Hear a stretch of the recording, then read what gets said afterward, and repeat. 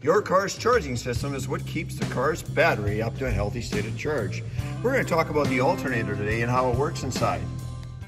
So your alternator is kind of like an electron pump. It pushes electricity back into the battery. Now, most batteries have a voltage of 12.6 volts. If you're an AGM battery, about 12.8. So in order for an alternator to overcome the pressure of voltage in the battery, you have to introduce a voltage that is higher than a 12.6. So generally, we're looking at voltage rates of somewhere between 13.5 and in some cases up to 15.2. Most charging systems run at about 13.5 to 14.8 volts when they're charging.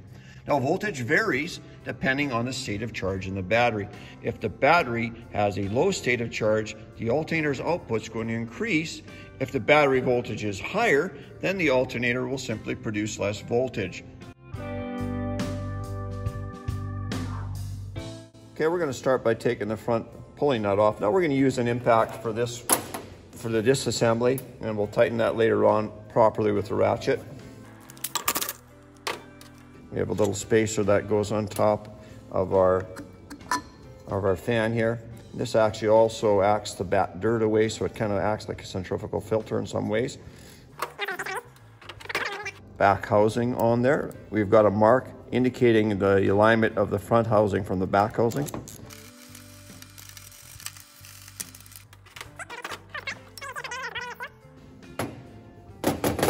Pretty simple system, actually. You've got a winding around the outside called a stator, and you have a rotor in the middle, which is actually an electromagnet.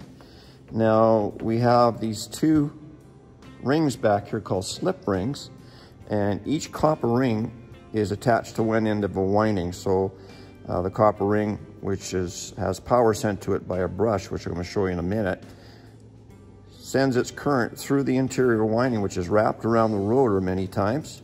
And the other end of the winding where it comes out is joined to the other slip ring on the other side. Now, if I was to take power, run a ground on one side and a power source on the other, this would be a strong magnetic field. But as we rotate this magnetic field, these little magnetic poles are going to pass the stator winding in here. And every time magnetic fields pass by these windings, they're going to induce voltage in those windings. So alternators are actually named by the fact that they produce alternating current internally, and they then convert alternating current to direct current through a rectification process. And that special device, the rectifier, is going to do all the conversion. It takes all the back and forth movement of electrons in these windings and redirects it into one continuous direction into DC current and passes it out the back of the alternator right to that terminal, which then sends it over to the battery. We're going to take this apart further so you can look inside. But if I look internally in here, you're going to see a couple important devices right down there pointing at that. That's called a voltage regulator. And you can see the brushes right here that are spring-loaded that make contact with the rotor inside. Now, this little part here called a voltage regulator is going to be able to control the strength of the magnetic field in the rotor. Now, if we can regulate the strength of this rotor's magnetic field, we can control the amount of voltage output that is going to put into those stator windings. And if we reduce the voltage in the stator windings, ultimately reduce the amount of voltage that's going to come out of the alternator. Let's take it apart a little bit further. Oh, by the way, there's one other part in there, that little cylinder that you see in there, that's called a condenser. And it also controls some of the static discharge in there as well, so it doesn't have an impact on your radios.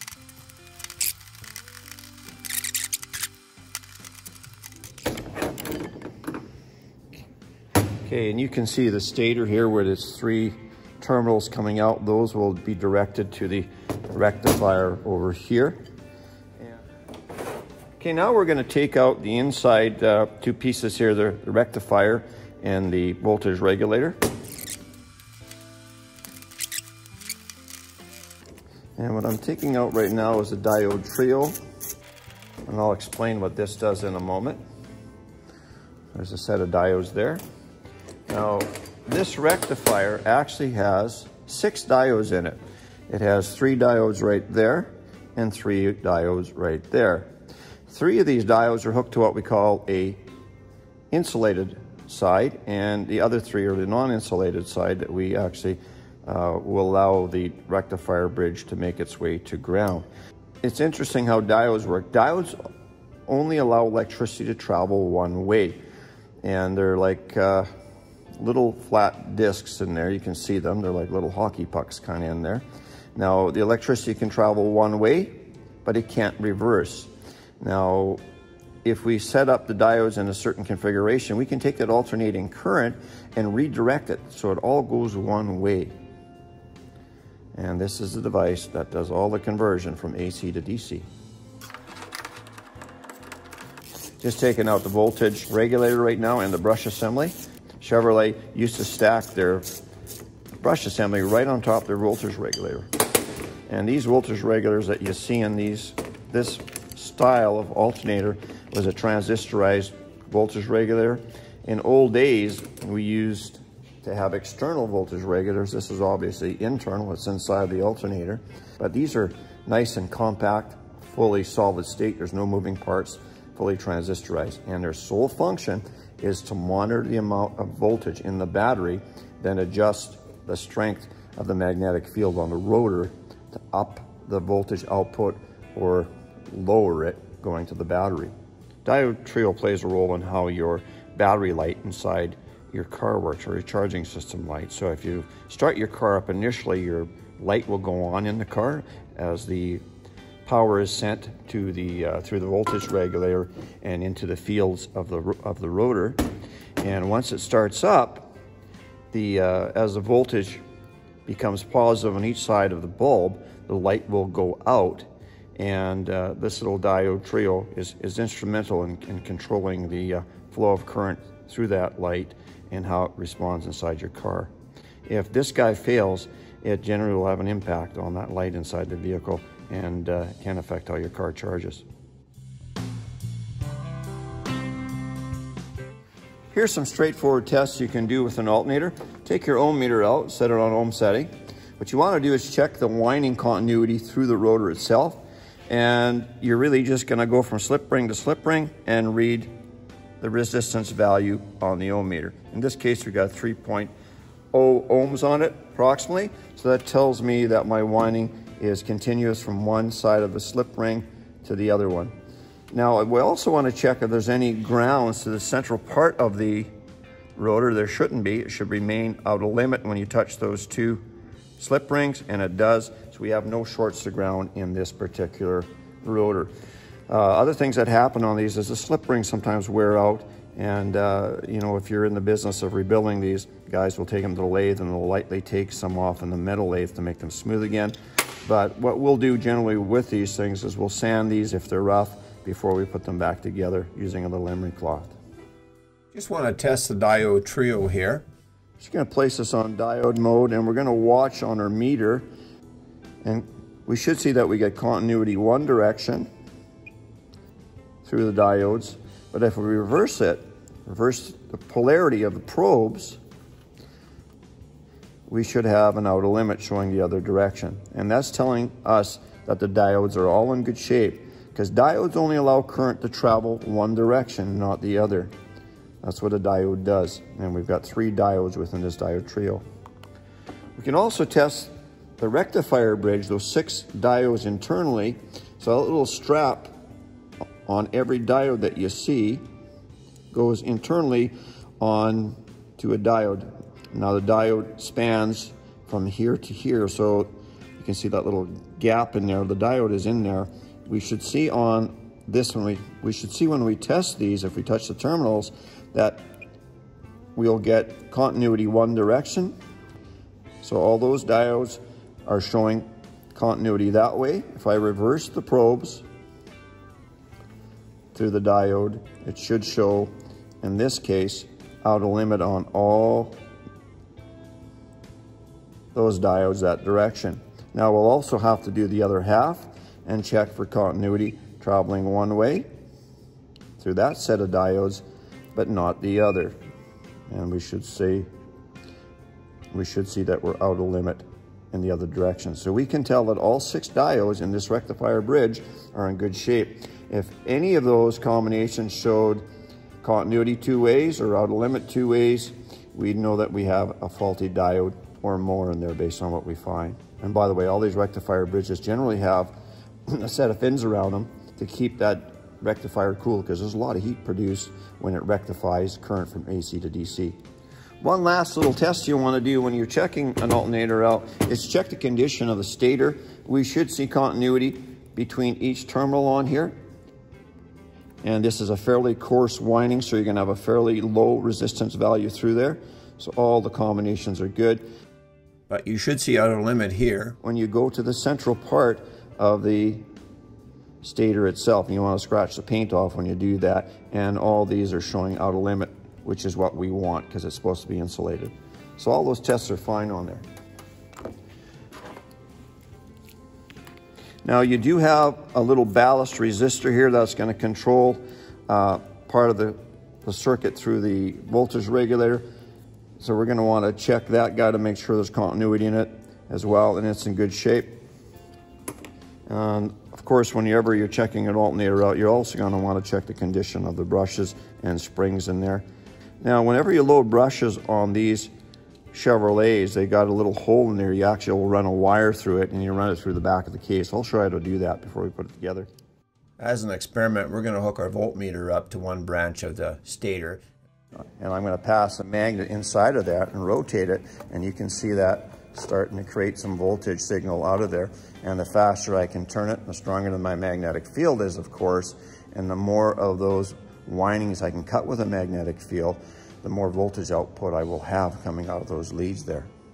So magnets passing a conductor induce the voltage into the conductor, and that's how an alternator works.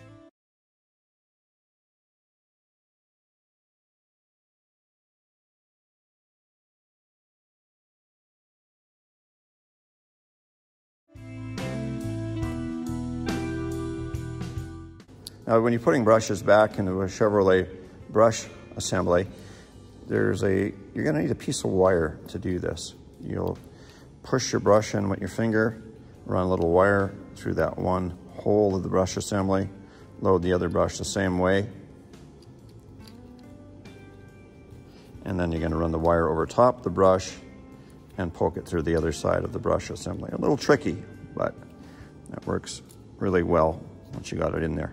Now we're going to use that wire to reassemble that back into the alternator housing at the back, and that once we're through the housing, this wire will come out the back of the housing. When it's all fully assembled, we then pull out the wire and the brushes will be loaded up against the rotor inside. So let's put this all back together now.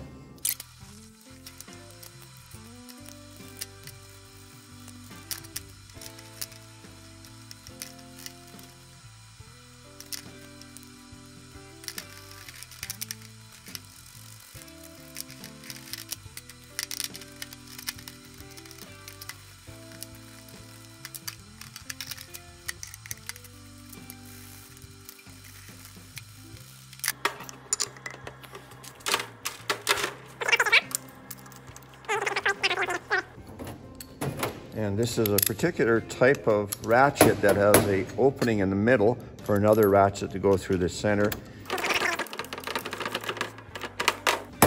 And that's reassembled.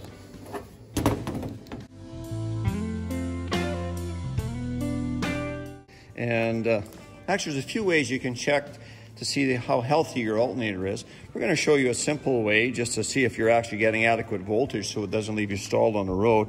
So we're going to use a voltmeter here. We'll set it on DC volts. And we're going to start the vehicle up, and we're going to monitor what kind of voltage output it's creating while it's actually running. A good running alternator will produce a varying voltage to the battery depending on the state of the battery charge. So you may see your battery running down around 13.5 to as high as about 14.8 volts, although some older Chrysler vehicles used to run up to 15.2 at one time, so it can vary from vehicle to vehicle. Also, point to note, with some new computerized controlled regulation of alternators, they can run a little bit lower because they're trying to reduce the amount of drag on the engine to increase fuel economy. So check your specifications, know exactly what spec range they should run at as far as voltage goes. We're going to start the car up. We're going to put everything on. I'm going to put the lights on. I'm going to put the heater fan on, the AC, everything that I can on the car, and I want to see what kind of voltage it can sustain while it's running. So I've turned everything on, including the rear defroster, and let's see what kind of voltage we're going to have at idle.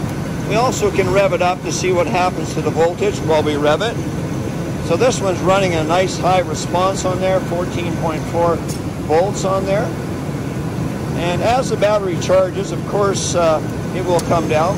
But because there's a lot of demand on the charging system right now with everything on, the voltage regulator is telling the alternator to kick it up and produce more. So that's a good, healthy voltage response. If you saw something down under 13 volts, and you were finding that when you put the lights on and everything on, it started dropping below the 12.6 volt range, it obviously can't keep up to the demands of the battery, and there's something going on with that alternator. This particular load tester has a carbon file inside where the battery cables run to, and we can impose a load on the battery and work it quite hard. And at that point, we can see how the alternator responds to the loads we put on it. Okay, I'm going to take an inductive clamp now, and I'm going to put this to the back of the alternator where the juice comes out of the alternator.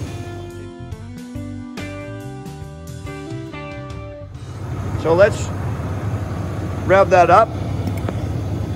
I'm going to put a load on the battery through the carbon file, and I'm going to keep the RPM up while I'm doing that, and I want to watch what kind of output that alternator is going to create going to the machine. So right now I'm idling at about 37 amps at rest there. We're going to rev it up and see what happens.